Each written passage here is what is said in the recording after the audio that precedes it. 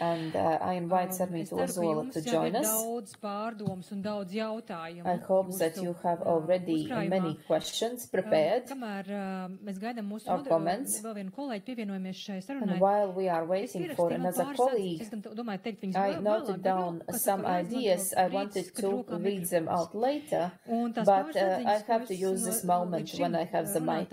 And these ideas that I have noted down are as follows. First, in the very morning, it's good to be good. Evita Gosha said that it's economically profitable to be good, and it's very important for businesses because businesses are not ready to spend €1 if they can't make €2.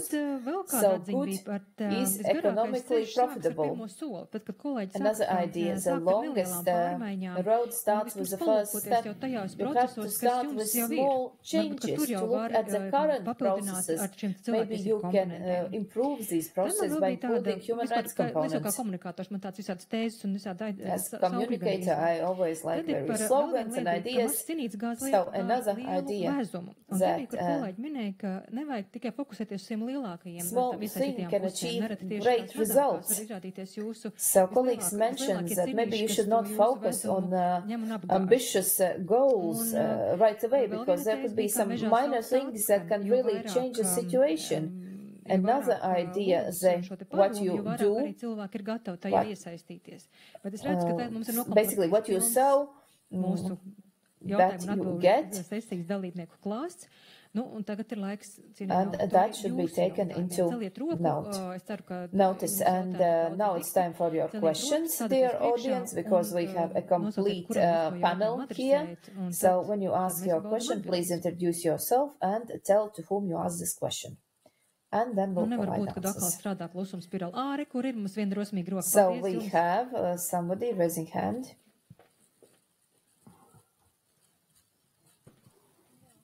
Thank you.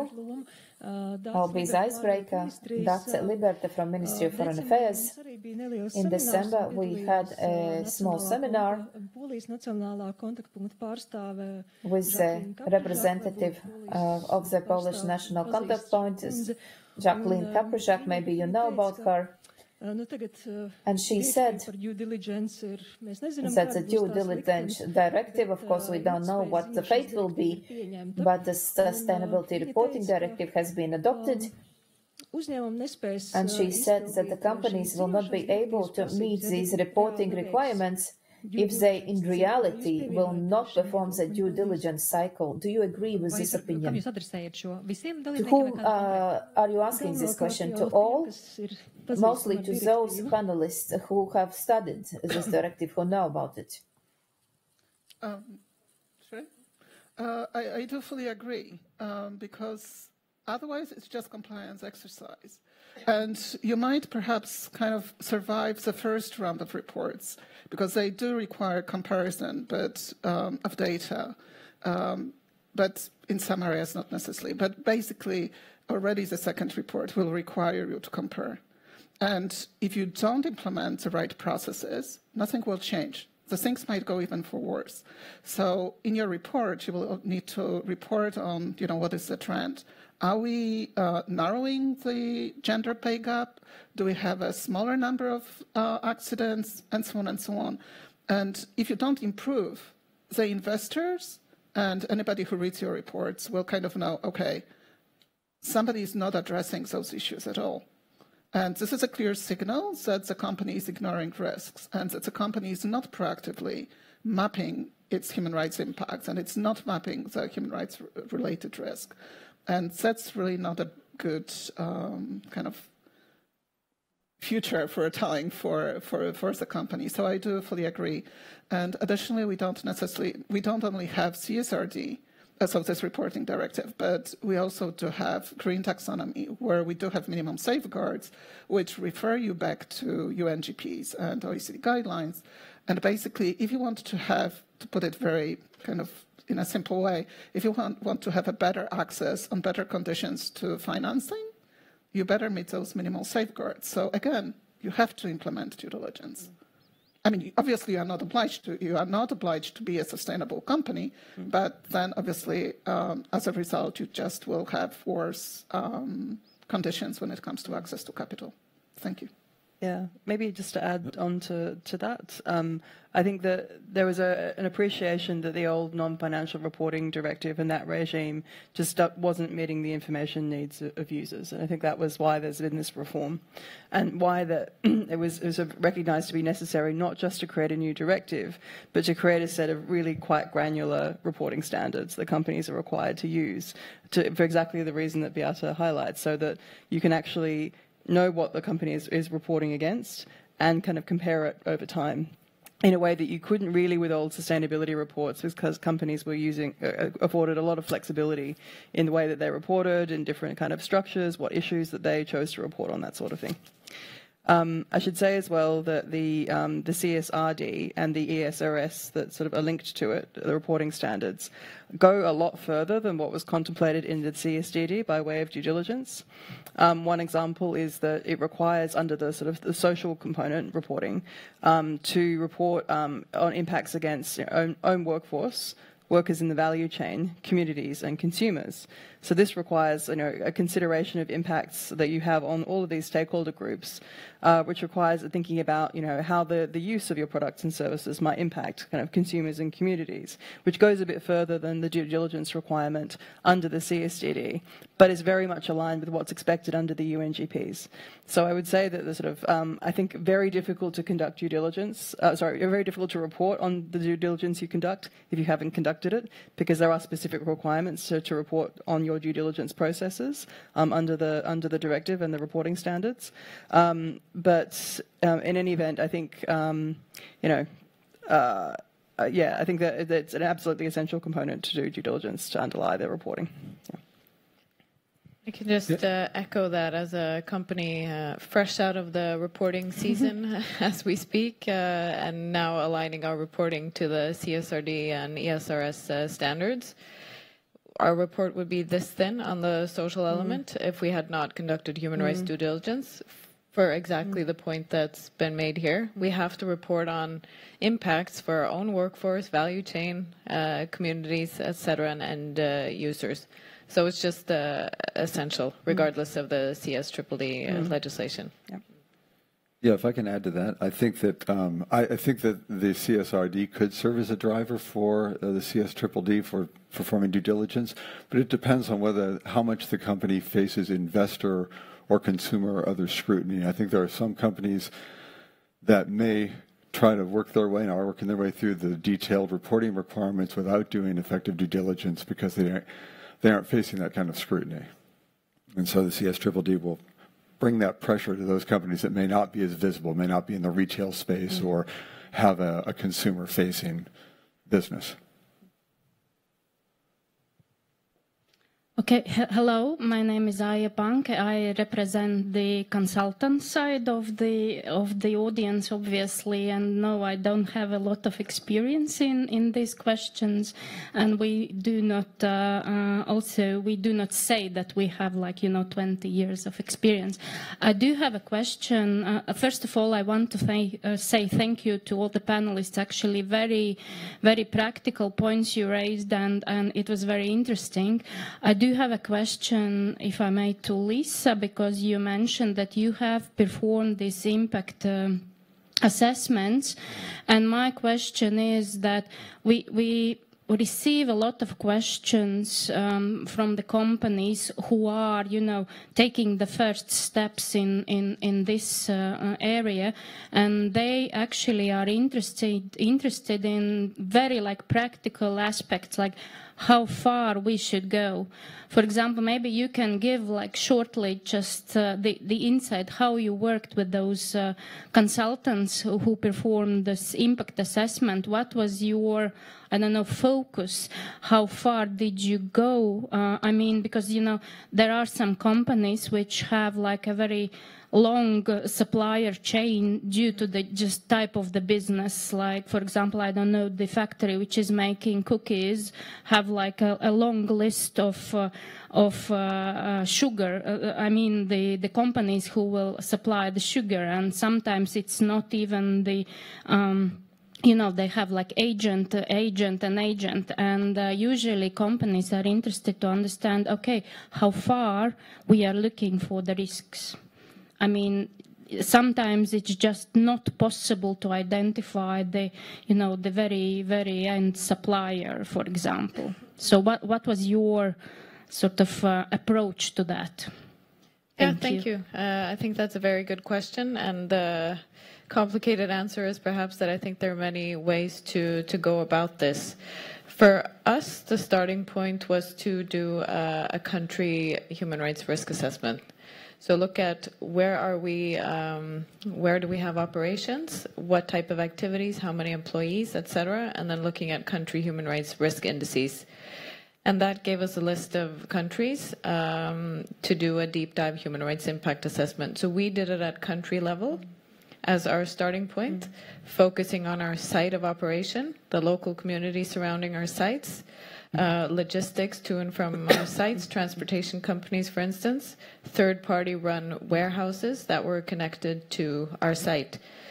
But there are other ways to go about this. I mean, I'm sure you could elaborate, but you could do a topic-specific human rights impact assessment instead of doing country-based. So that's something, I mean, the companies could discuss with a consultancy that they would like to do this. Like, we've identified that this stream or this industry or this product is high risk. This is where we would like to dig. And then they could probably assist in terms of how far to go down the supply chain. Yeah, maybe I could supplement with a couple of other examples of different kinds of human rights impact assessments that we've been involved in at the Danish Institute. Again, it very much depends on what you're assessing, because you need to sort of, as Lisa says, you sort of do a scoping mission essentially to figure out where your sites of risk are and therefore how to scope the HRA itself. So, for example, we've done some that have been, we did one for L'Oreal a few years ago where we looked at citrus production in southern Italy. So that was a kind of a regional assessment where we looked at a number of different farms producing citrus, and the kind of and the impacts that were occurring around there, and that also involved a bit of consideration of supply chains, but it was mainly around the sites.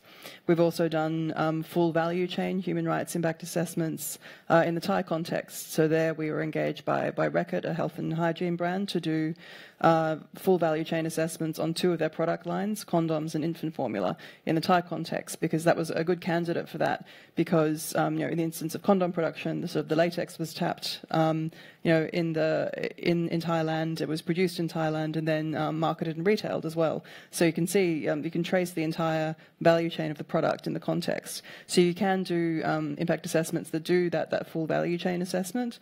As to what will be the kind of the primary side of risk if you're sort of looking at sugar supply chains and numerous suppliers, it will very much depend on, I think, the initial scoping of the HRAA to figure out where the sites of risk are likely to be. I think you often hear about like full value chain kind of mapping and traceability, and I think that can be a really useful tool to incorporate, but not at the expense of diverting resources to that exercise away from actually actions that you might take to address the impacts you're finding. I think that there's often a sort of quite a slavish insistence on kind of full value chain mapping, going all the way, looking at every single item in the value chain. But if that's not being done with an eye to a risk-based approach to identify kind of where your most likely kind of sites of risk are going to be, then you're devoting a lot of resources to doing this kind of transparency exercise, but not actually thinking about how you're going to address the impacts you find there. So I think that's another kind of tension to explore maybe. It's more about this sort of risk-based approach than it is about exactly how far you go into the supply chain. Vēl kādi jautājumi, lūdzu? Izmantojam brīdi, kad mums ir eksperti. Any more questions? So let's use the moment. We have experts just a few steps away. Hello, name is Gatis Flinters. I'm a lawyer working for law firm Cobalt. So thank you, first of all, about the insights into due diligence exercises. And I think what is the topic for me is the difference between tick-the-box exercise and doing it meaningful. And we've met quite a lot of companies and professionals who have been onboarded with a specific organization and then are sort of confronted with a situation where they face a management which is not fully on board. So what is your advice to such young professionals who encounter this situation? How do you communicate with the management? How do you keep them on board? Thank you.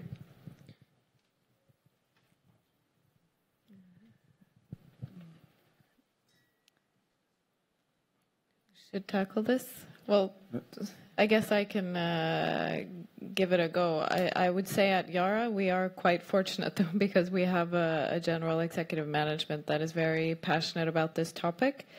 But I must say that I think their passion and engagement around this followed doing a few of these human rights impact assessments, taking pictures, showing what the stakeholders on the ground had actually reported and said, sort of being able to portray kind of, you know, this is what's happening on a Yara site on the ground. And that made it very tangible, I think, for them as well. So I think that's a very specific example, and as has been mentioned here as well, involving several departments and making it sort of concrete, specific, not just talking about the human rights as an umbrella topic, but what does it actually mean? Yeah, go ahead. Actually, I wanted to add on what you said, that you have to make it very context specific. I mean, if we are asked to support a company, we usually tend to ask, if possible, for a call, for like 1 hour workshop meeting with somebody from the board who will be responsible for human rights issues as part of ESG or as some under other heading. But I mean, in a way, it's a little bit easier with some of the legislation in the region, because if you kind of start to point that if you want to have some extra points in indexes for having the right human rights policy, well, you'll get those extra 5% in point from corporate human rights benchmark if you have somebody from the board indicated and you have some sort of board oversight. So you better, I mean, they have to decide at some stage who will be taking it on and who will be bringing it to the board. So that's one of our kind of entry points, how we try to argue for having a discussion with the board.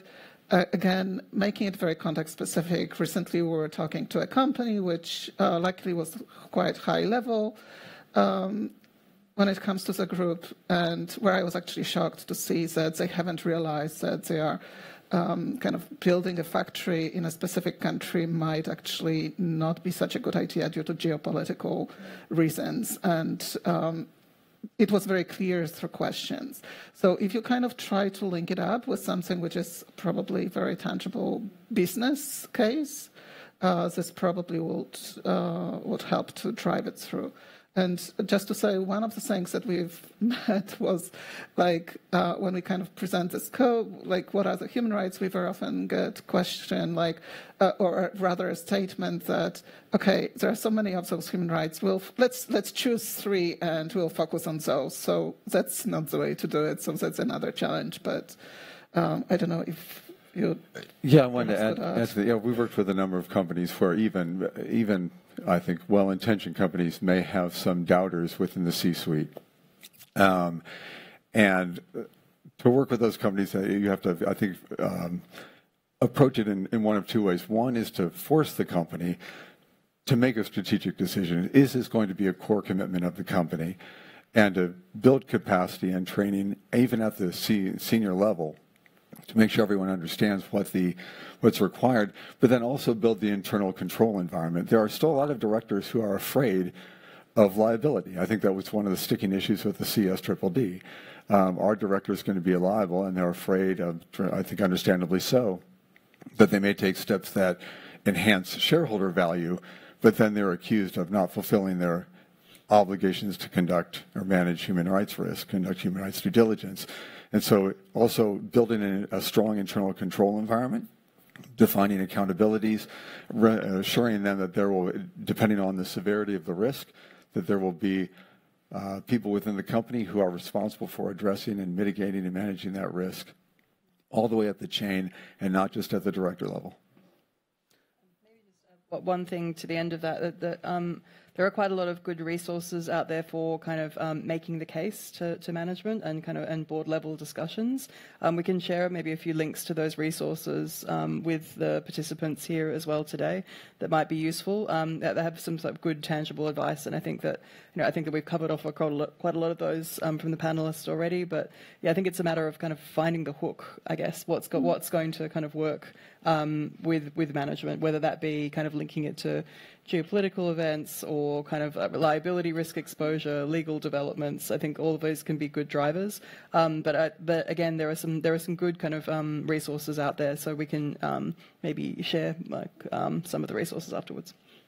If I could just add one element, we are focusing here on Pillar 2, but we are all aware, and I'm from NGOs, and also NGOs are aware that there are a number of contradictions in national laws. Like you said, that they might be accused of raising the shareholder value, but at the same time not driving through on the sustainability. We do have the issue in Poland with the law that the Polish commercial code just basically prioritizes shareholder value and undertaking some actions in the lack of necessary legislation might be tricky. So I would just say talk to your business associations, because this is one of the issues which you should be raising with the national government. Pointing, like, you want us to be more responsible, you want us to assist with the green transition, you want us to make sure that the green transition is a just transition. Well, do change the law, because at the moment those provisions are making it impossible. So that's also the role for the business associations. Yeah. You want to? I had one just reflection on the discussion in the panel and also in relation to the question here, which is, our starting point in a certain sense is, how to hold corporations accountable for their impacts on environment and in particular on also human environment and human rights and so on. And that means having mechanisms for identifying issues and control and so on. When I listened to the presentations, I was struck by the fact that all of you, I think, in your presentations gravitated towards how this is also beneficial for businesses, right? You were sort of gravitating towards how you, in fact, enhance workplace cultures, stakeholder relations, consumer relations, brand image, and many other issues, that there is this kind of intrinsic motivator. It's not just the stick coming from outside, it's also the internal incentive. And I think that is part of the answer. It's not something that will happen overnight, but it's very important to accentuate how developing good business practices are good for society, but also for businesses themselves. And that's why I asked the question about level playing field as well, because it's about developing some form of positive momentum in this direction, which could really be a win-win scenario, ideally speaking. And that doesn't mean there won't be cases where we really have to go after the malpractice, and that is obviously also part of the bigger picture. But I think that's been a very important message coming from all of you in the panel, in fact, that there is something really to be gained for businesses by engaging in this. It's overwhelming and daunting at first because the requirements seem big. And I think also the technical issues, how do you handle supply chain impact assessments and so on. And this is, again, it's a learning process. But I think to maintain also the focus on the intrinsic benefits to businesses is an important part of the message. And I felt everyone was sharing that also,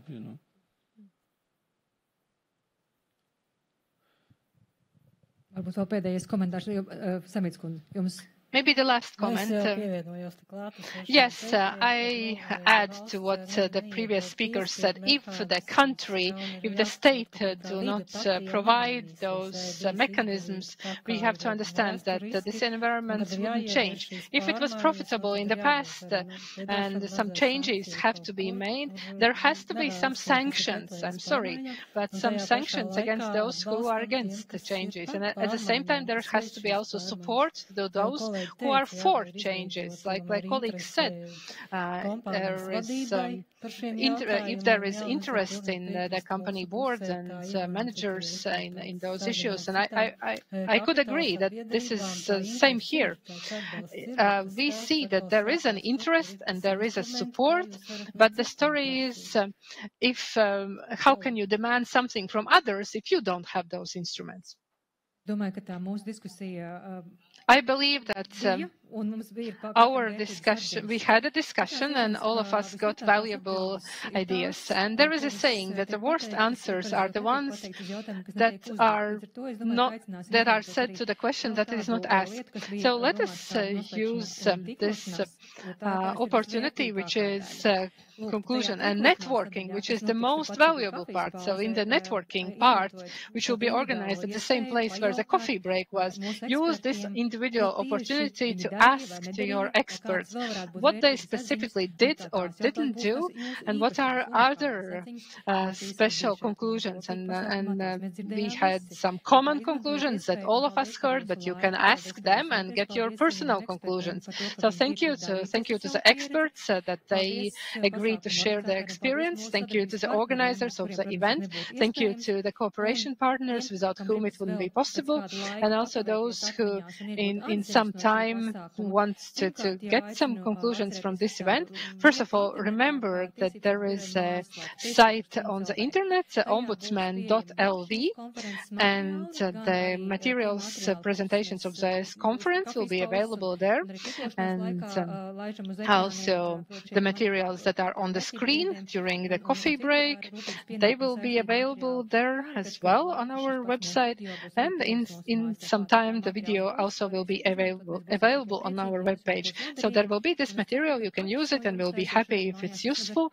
And I hope that you leave this place with two conclusions, two valuable ideas. So see you at the networking event. Thank you.